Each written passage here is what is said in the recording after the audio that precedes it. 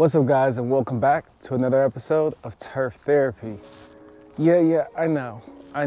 We're still in the dead middle of winter. I get it. I know what the date on the calendar says. But look, check it out. My daffodils are starting to break ground, which means spring is right around the corner. So I did some last minute cleaning up this morning. I had to take care of the lily turf liriopede that I had up front. You could take that down, early fall if you want to, or you can let it sit out here if you want to be lazy like me and just get after it at the end of winter, midwinter, right before it warms back up again. So we chopped those down, and as you can see, I used my handy dandy Hori knife. Gosh, I love that thing. Shout out to Mark from Long Crease Limited for putting me onto it. If you want to check it out, I'll leave it in the description below. I use that thing for harvesting, cutting, digging, transplanting. It's a super handy tool to have around, I promise you. So what we're going to do today, I've been telling you guys in my live that I had collards out here and plenty of brassicas out here, cabbage and whatnot, that I need to get out the ground. I'm gonna go ahead and make space for this stuff, like this bed right here. This is that broccoli romanesco. And if I peel back enough layers of this foliage right here, you'll see that we got a little tiny head. She was going to come in, but she hasn't came in. And to be honest, I think I put one too many in this container. Lessons learned. So what we're gonna do today is I'm gonna clean off the foliage from all of my brassicas. I'm gonna leave a couple out here and kind of use them as early starts for the spring that's right around the corner. And then another thing we're gonna do is I gotta get these carrots out the ground. Now, I don't have to get them out the ground. They'll survive the weather that's coming up, but I really don't wanna have to deal with frozen soil again. And right now my soil is not frozen because I'm in containers. It will freeze easier, but we've had some warm temperatures for the past couple weeks, so the soil is nice and moist. So my wife, she wants to make like a cauliflower carrot soup. And I told her, well, I got carrots outside. I'll go ahead and pull some up. I'll let you use whatever you want to use. And then for the collards and the brassica greens, the other brassica greens like the cauliflowers and the cabbage that didn't come to head, the purple ones specifically, and the Brussels sprouts, we'll go ahead, harvest all that foliage because it is still very edible. And like I told you guys, the Brussels sprouts foliage, I think, are a little better than collards, just my opinion. Don't shoot the messenger. And then we'll be good. It'll put us in a nice, comfortable place before I have to start bringing my starts out here in about 3 months. So I want to just give this soil a nice little rest. So let's go ahead and bring this stuff in the house. I'll blanch it, I'll freeze it, I'll put it to the side. I'll use it sparingly until I get back into spring and things are in full, jettison mode again. So I hope you enjoyed this episode. Let's get this stuff harvested. We'll chat along the way. And of course, if you have any questions, don't forget to drop them in the comments below. All right, let's go.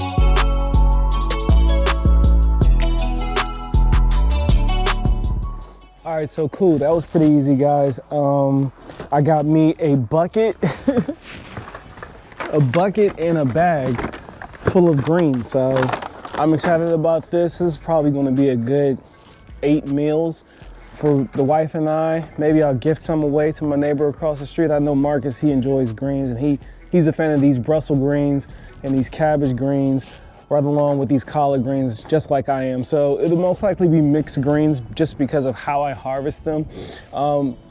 I guess the one thing I tell you is, when you think you don't have a lot out there, you probably want to go out there and just see if you can get a little small harvest, cook that up and see what that looks like, because that'll give you a better idea of how much you actually need to harvest, and you won't end up like me with all these greens towards the end of your season and trying to figure out how to keep them and salvage them to make sure that they don't go to waste. So equally, talking about waste, I got a bucket full of worm food as well. So what I'll do is I'll take this, I'll probably break that stuff down a little bit more by hand, put it in the bag and throw it in the freezer. I like to put it in the freezer first for a week or two, because what happens is everything breaks down just a little bit more, and when I thaw it out, it'll be nice, soft, and mushy. I'll let it come to room temp, and I'll feed it to the worms, and they'll go ahead and do their thing, all right? All right, so let's move on to these red, purple dragon carrots. I've been harvesting them along the way, but you guys haven't seen me do it on camera, so let's go ahead and pull up this harvest. Again, I'm getting after this. You could absolutely leave these all winter. You do not have to do what I'm doing. But because carrots tend to store for quite a long time, I'm not worried about having to hurry up and figure out what I have to do with them. And then on top of that, I'm about to go out of town, and while I'm out of town, the temperature is going to be like 20s and below for about 2 weeks, and I just don't want to have to deal with frozen soil. I don't want to have to deal with it. So we're going to pull them up now, all right? So they're pulling up nice and easy, and that's because the soil is what? It's not frozen, so it's a nice little size, right? Ooh, the top broke off of that one, but we still got a carrot. Yeah. That's another pretty one. Look at her. Look at this. Man, let me bring you guys in closer so you can see what I'm seeing. Look at that. I got a little baby one back there. Little baby carrot. I'm a huge fan of these carrots. Like, all of them are nice, beautiful size. That's a gorgeous color too. Look at that. Now these carrot tops, they'll be going to the worms because you can see that they have been through it. But man, these carrots, and they taste delicious, guys. I'm not gonna lie to you. And I tasted them before the heavy frost and freeze got to them. So I can only imagine what these jokers are gonna be like now.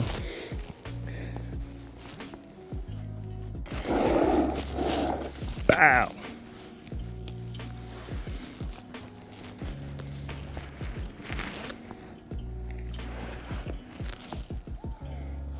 That's a nice, I love the size of these. These are good for chopping, cutting, slicing. They're nice and fat, and you know, got some good length on them. You know, not ridiculously long, but still enough to make you feel like you did something. So huge fan of these carrots, guys. If you are wondering where I got these seeds from, I got them from the lovely Baker Creek, of course.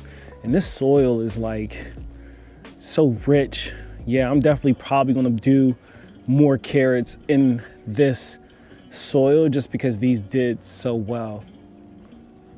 Okay guys, so that was a pretty decent harvest we just got off of those purple dragon carrots. So I'm impressed with those. I'm a huge fan of them.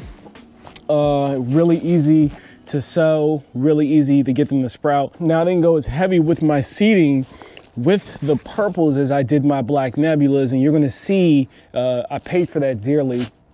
Not a lot of these, unless there was more development that happened, or unless I just got a few bad ones in the beginning. You'll see that they formed up well up top, but going down they really just didn't fatten up. But they're still delicious. I still ate them, and they might be prime for the wife's soup that she's doing, or even, again, smoothies. I mean, imagine walking around with like this super black smoothie and people are like, what is that? Just to wear them out. So let's get in here and see what the Black Nebulas did. We'll pull these up and then we'll get you guys out of here, wrap this thing up, all right? Stay tuned.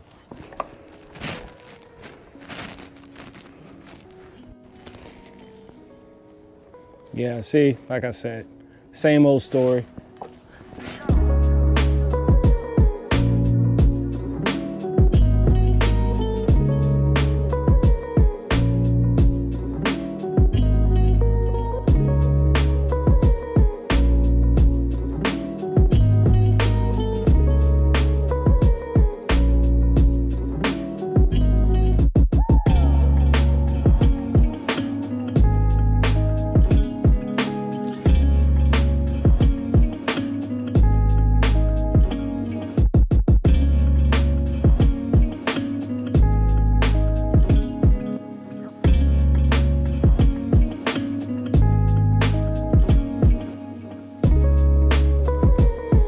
All right, guys, that pretty much wraps this up. I got my carrots, they're all cleaned up. I'm letting them dry off real quick, but I'm really impressed with these carrots. These red dragons, these are gonna be some keepers. These are keepers as well. Just keep in mind, I sold them too thick. That's all that happened here. They're still delicious, still edible. You can use them, smoothies, drinks, juice them, put them in salads, put them in soups. Just get creative. Just because they don't look as desirable as you like them doesn't mean that they're not going to be delicious and nutritious, okay?